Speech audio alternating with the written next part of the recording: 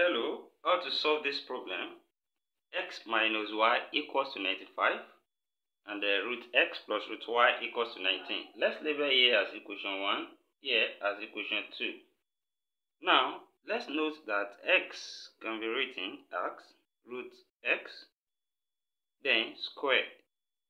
We can write x like this because square will cancel square root and it still be the same thing as x. And similarly, y can be written as root y, then squared. So therefore, we can write equation 1 again in that format. We now say equation 1 can become root x squared, then minus root y squared will then be equals to 95. So we have written equation 1 again in terms of root x and root y. Then applying this identity of difference of two squares, that is, when we have a square minus b square, this same thing as a plus b into bracket a minus b. Then when we treat a as root x and b as root y, the left hand side here can be written again as root x plus root y, then multiply by root x minus root y, then which is equals to 95.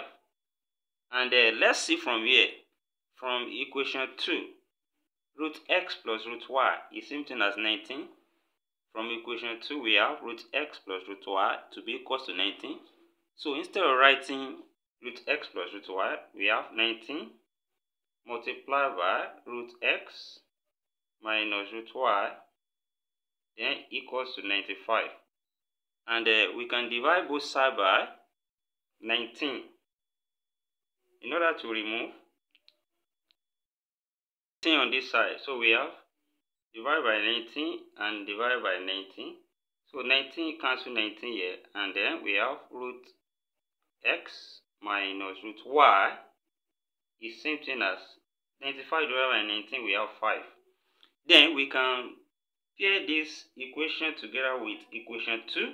From equation 2, we have root x plus root y and is equals to 19. So we can solve this equation simultaneously by adding these two equations. When we add, we have root x plus root x, that will give us 2 root x.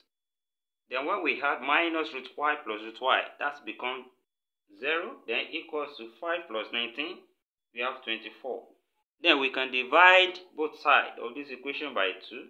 When we divide both sides by 2, 2 cancel to here, and we have root x equals to 12.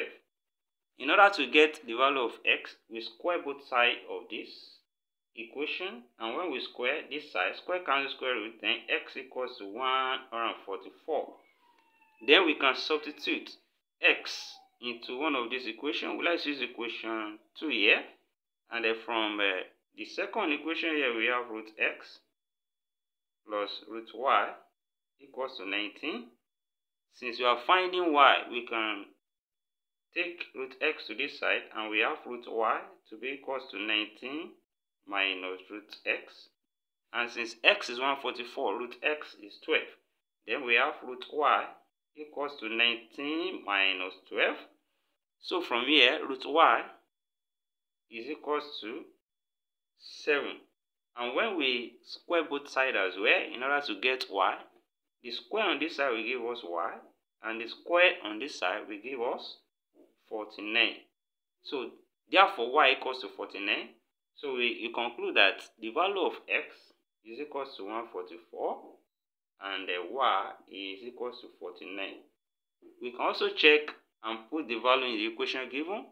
Thank you for watching. Don't forget to subscribe to this channel in order not to miss any of our videos. See you in the next class, and bye for now.